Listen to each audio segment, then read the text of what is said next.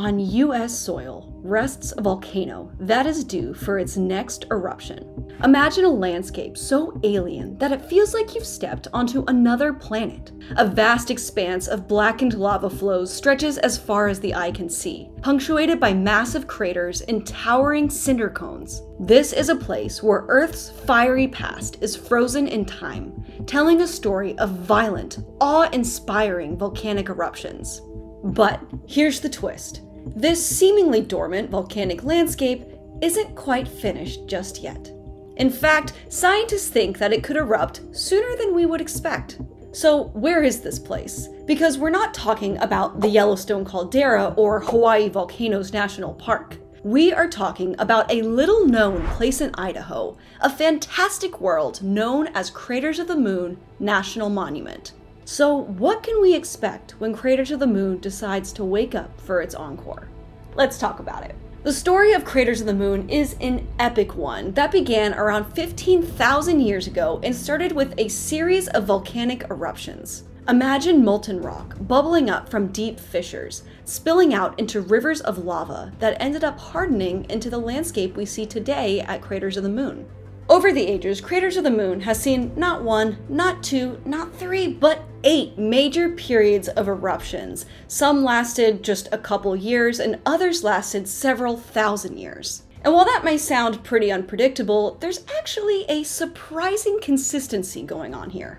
Each eruption period, regardless of the duration, produced a similar amount of lava, about 1 to 1.5 cubic miles. For reference, this 1 to 1.5 cubic miles created enough lava to fill the entire Great Sand Dunes National Park. Except with lava instead of sand.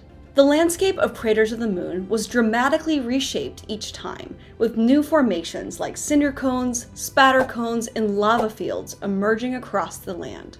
Now, the amount of lava spilled is only one of many examples of how the eruptions at Craters of the Moon have been very similar to each other. But I'm getting ahead of myself. Fast forward to today, and scientists now believe that Craters of the Moon is due for its next act. Over the past 15,000 years, eruptions at Craters of the Moon has occurred approximately every 2 to 3,000 years. And wouldn't you know, it has been over 2,000 years since the last eruption. In other words, the timeline hints that Craters of the Moon will most likely erupt again within the next 1,000 years.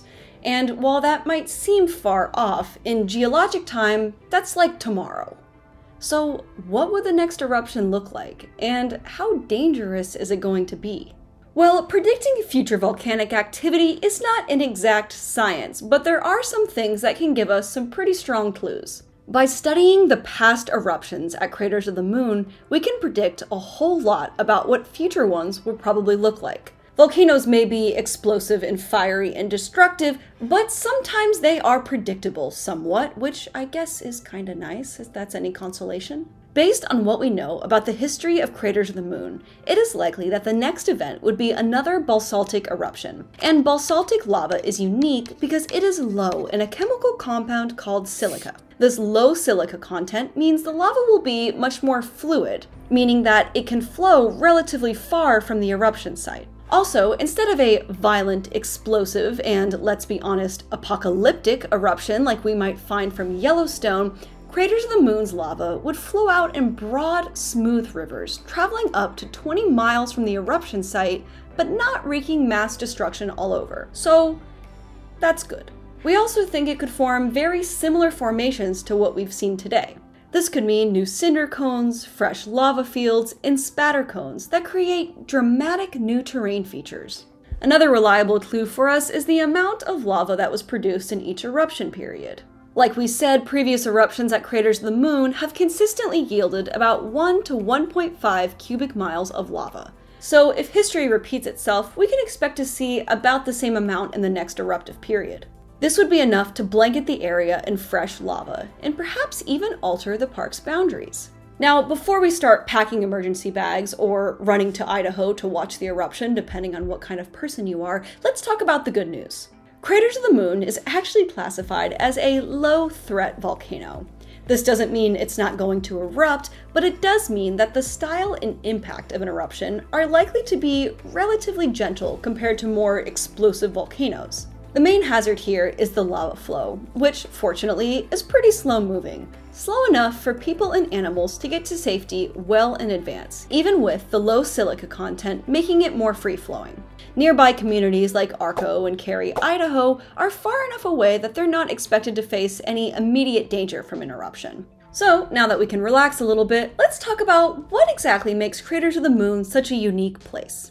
For one thing, Craters of the Moon is one of the few places in the world where volcanic activity is concentrated along a large rift, or a crack in the Earth's crust. This rift, known as the Great Rift, is what drives the eruptions and unique formations in the area.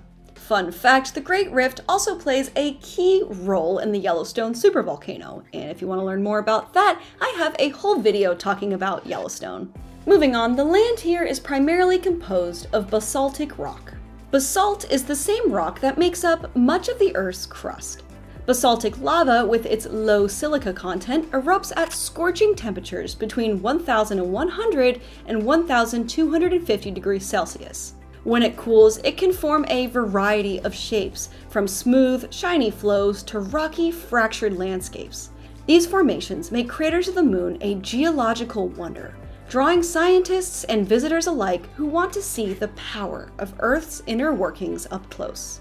For now, Craters of the Moon remains a quiet and hauntingly beautiful reminder of our planet's active geology.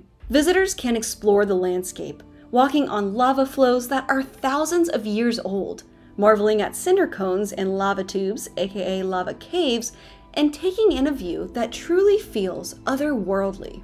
Craters of the Moon stands as a testament to Earth's explosive past, but also as a hint of what might come in the future. While the future eruption is classified as a low threat, the region's history of regular volcanic activity tells us that an eruption is almost certain, and that it's only a matter of time. And when it does happen, Craters of the Moon will add yet another fascinating chapter to its long volcanic story. Now, its future volcanic activity is actually only a very small part of what makes Craters of the Moon so fascinating. For example, did you know that the landscape has also played a key role in our mission to send astronauts into space? The landscape of Craters of the Moon was a key player in the race to get astronauts onto the moon. And if you're interested in learning a little more about how exactly this all happened, go ahead and click the video right here. I don't know where to point. It's a spoiler, it's not actually there. I have to put it up there later. Thank you so much for watching, and I will see you in the next one.